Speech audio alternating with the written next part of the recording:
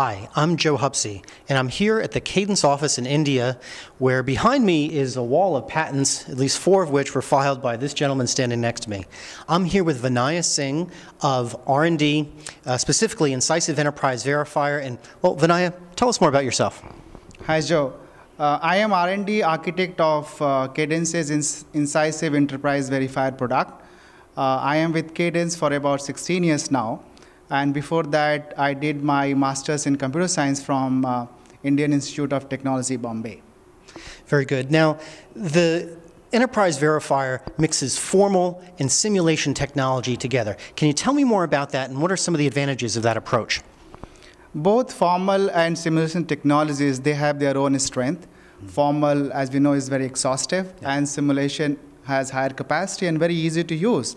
So we wanted to kind of combine both of these technologies to exploit the strength of each one of them. Now tell me, what's the most common misconception people have about mixing formal and simulation together? When we think about simulation, we think about typically a software model of computation. For example, object-oriented or aspect-oriented, which is really a Turing machine model of computation, and kind of it's hard to use formal in there. What we are doing in IV is that we are using simulation and formal on a hardware model of computation, which is a finite state model of computation. And it really resonates well with designers and other folks in that space, yeah. Interesting. Now, I noticed you avoided using the term hybrid. I guess that's kind of obsolete, really, to look at it in that form. Yeah, hybrid is really obsolete and misused terms, I would say.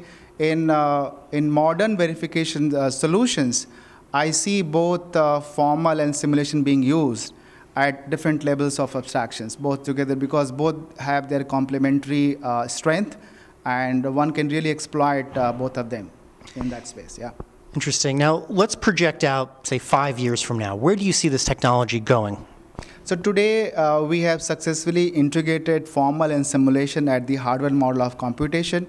I see this technology, IV, very effectively being used by designers or people who have SDL or the hardware model of view.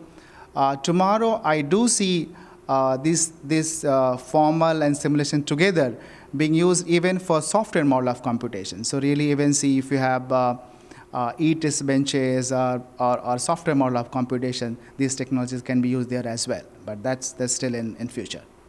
Terrific. Well, thank you so much for your hard work. I look forward to seeing even more patents up on the wall soon. Thank you, Joe. Yeah.